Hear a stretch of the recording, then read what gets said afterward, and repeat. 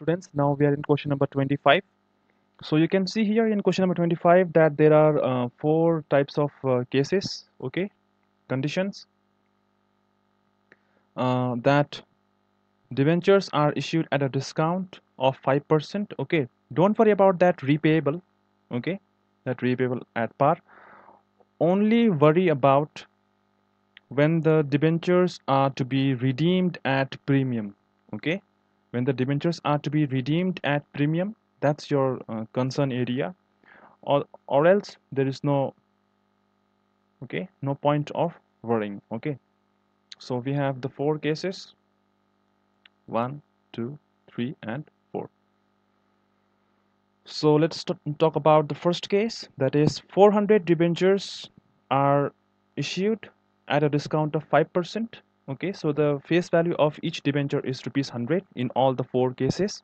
So the discount of 5% is rupees 5, okay.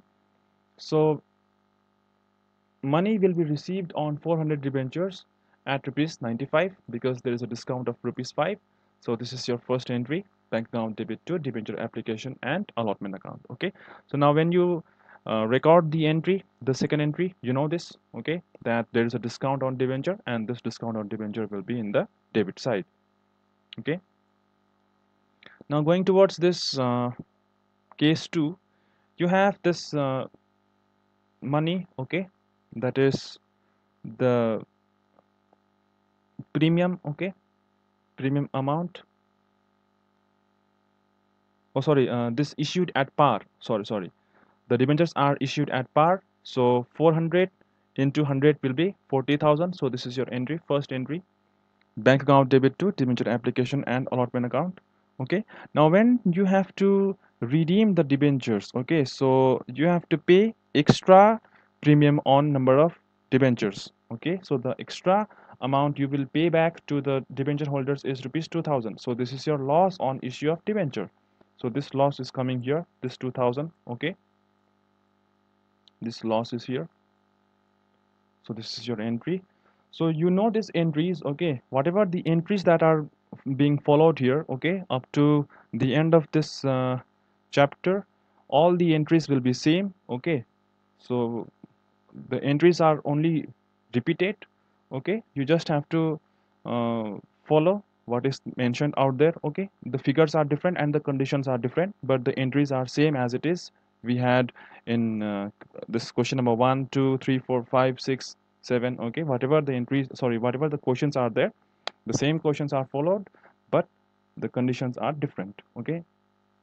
Now moving towards case 3, the debentures are issued at a discount as well as the debentures are to be redeemed at premium, okay.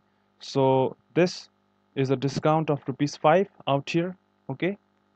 This is a discount of rupees 5, okay. Now you will see here in this particular case that read the question: 607% debentures of rupees 100 each issued at a discount of 5%, okay, repayable at a premium of rupees 4, okay. So here I want to write this way, I want to write this way, okay. So 2000, 2400, sorry, 2000 comma 400 plus there is a discount here, okay. So this discount is rupees 3000. So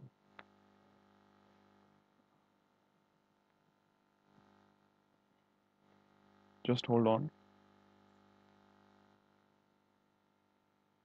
let me do the correction, okay. So you can see here that there is a discount already. So what is the discount amount?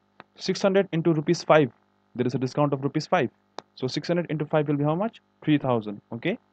Now the premium on redemption of debenture is 2400, so hence it is 5400, okay.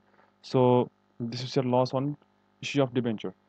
This type of question you have already seen in question number 15, okay. In question number 15, again in question number 13, case number 3. So refer to those, okay, if you have not understood.